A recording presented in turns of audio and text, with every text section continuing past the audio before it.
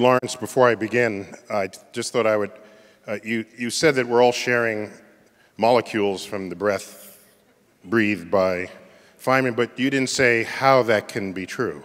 And so I would like to add information to this, that it is true because for every breath you take, you inhale more molecules of air than there are breaths of air in the entire Earth's atmosphere.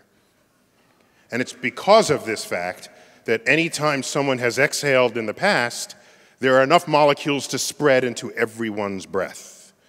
And so what is true for Feynman would be true for any person throughout history, including Genghis Khan, Beethoven, Jesus, whoever is your person. No, real people. You are sharing.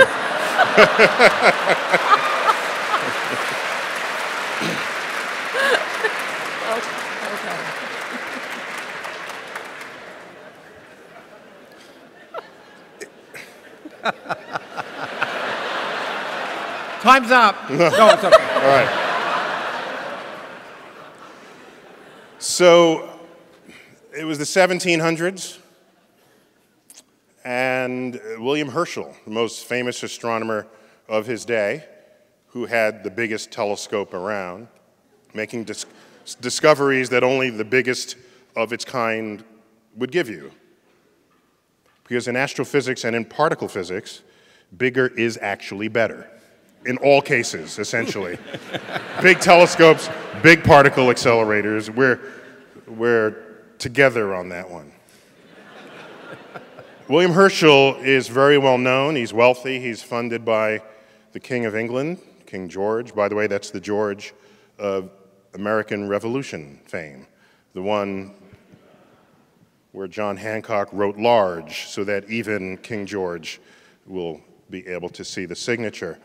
Herschel, kind of by accident, discovers a planet beyond Saturn, the first human being ever to make such a discovery. All planets closer to the sun than what Herschel discovered are quite visible to the unaided eye at night. So no one person is credited with any of their discoveries. Cavemen saw these planets.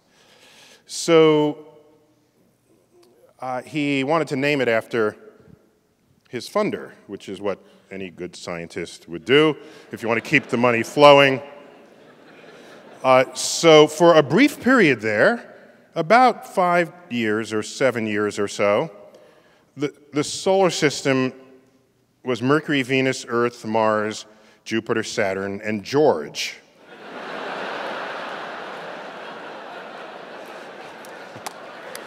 Okay.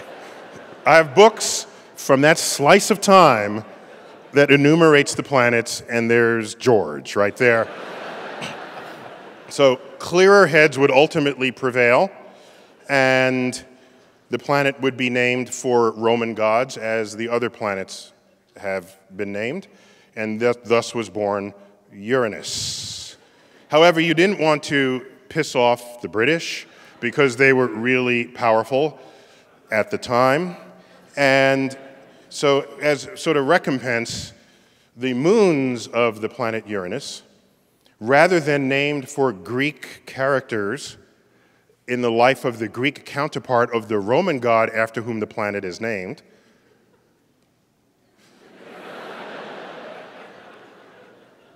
so for example, Jupiter has Ganymede, one of its moons. Ganymede was the manservant of Zeus.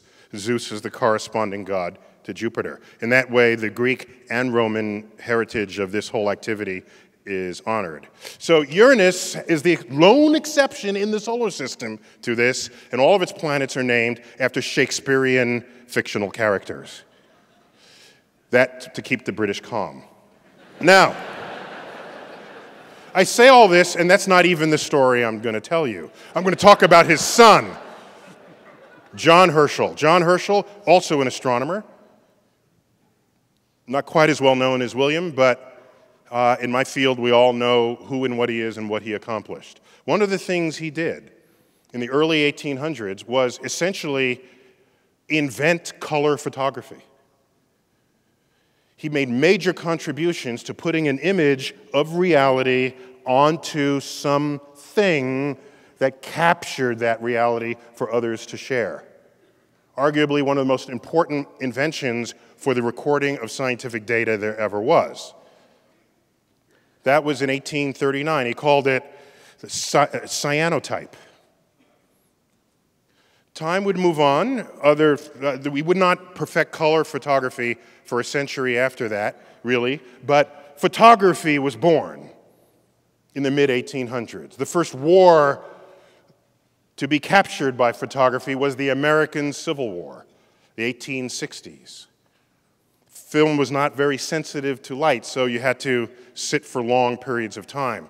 That's why there were no action photos from the middle of the 1800s. And in fact, if you were posed for the photo and you just like scratched your nose, you were a blur in the image. Now, why? I'm taking you down this road because in that era, for the first time, a portrait of you did not require an artist. You would hire an artist if you were wealthy to paint your picture. And you'd want it to be accurate or make you possibly look a little better. Over that period, from 1840 through the 1860s, all of a sudden, art did not have to capture reality. It was no longer the obligation of the artist because we had photographs to do that.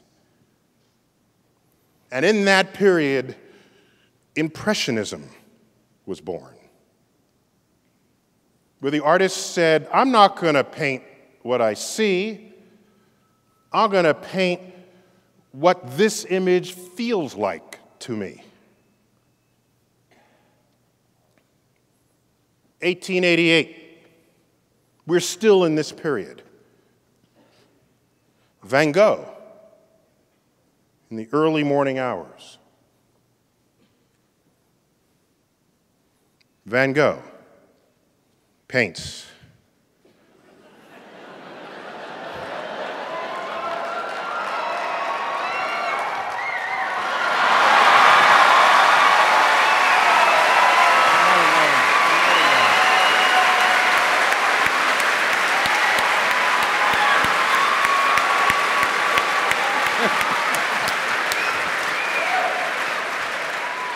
I know some of you were worried I didn't have a cosmic tie on or my vest.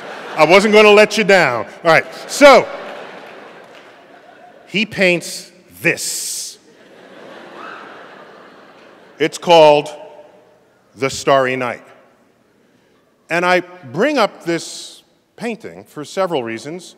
First, we know it was painted in the pre-dawn hours because that's the only way the moon can be angled that way towards the horizon in the northern hemisphere. That makes this pre-dawn. We're pretty sure the brightest of these stars is Venus. Venus, the planets are typically what come out first in the evening, which is why most of your wishes have not come true. You've been wishing on planets. All right, so that's just how that works. But planets can also be in the early morning sky, as was this painting. By my read of paintings ever drawn, when I look at this, there's a foreground. There's a cypress tree. There's a village. There's a church steeple.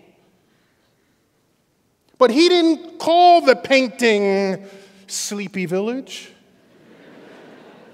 cypress tree, church steeple, hills. It is the first painting that I know of. I don't claim perfect knowledge, but I looked hard. It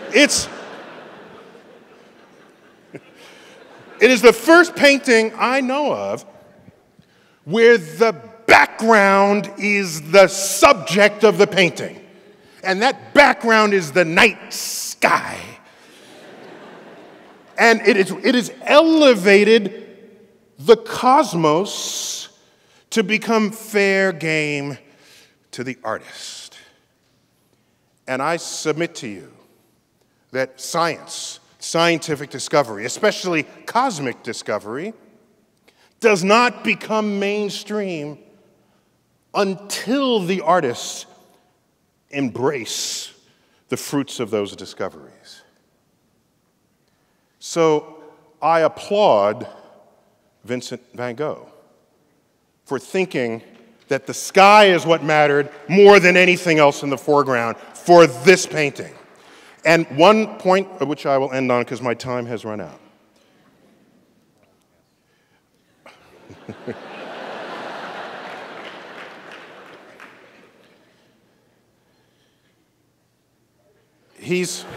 Sorry. I'm sorry, Neal. Yeah. So, I forgot what I was going to say. Start over. So, The sky is the subject of the painting. yes, thank you. The first time in history. Thank you, Sir William. The sky has entered the mainstream. The sky is the subject of the painting. The sky is the mainstream. Over that time, from the 1880s into the 1900s, many discoveries were being published. Newspapers came of age in a big way so that the dissemination of cosmic discovery was shared by all. And I submit that opened up a new era of the public awareness of cosmic discovery. The popularity of Einstein in 1905, right up through 1916, that continued to rise because media took charge. And so I see that as sort of a watershed period that is continuing to this day with things such as the World Science Festival. The fact that there are radio programs that value this, that people listen to and care about. One last point. I had criticized the sky over the sinking ship of the Titanic to Jim Cameron. I was nipping at his heels for 10 years on this, and he finally actually fixed the night sky. And and called me a son of a bitch, but in a loving way. It was a loving son of a bitch. I was asked, given how nitpicky I was about the wrong sky over Kate Winslet as she floated on that plank, they said, what do I think about the Van Gogh sky? Clearly that's not accurate. My reply was, in the case of the artist, I don't want them to represent reality because I have that via my own telescopes. I want and I need the artist to take me to new places. And the new place Van Gogh took me is not the sky as it is, but the sky as he felt it. And the more of us that feel the universe, the better off we will be in this world. Thank you.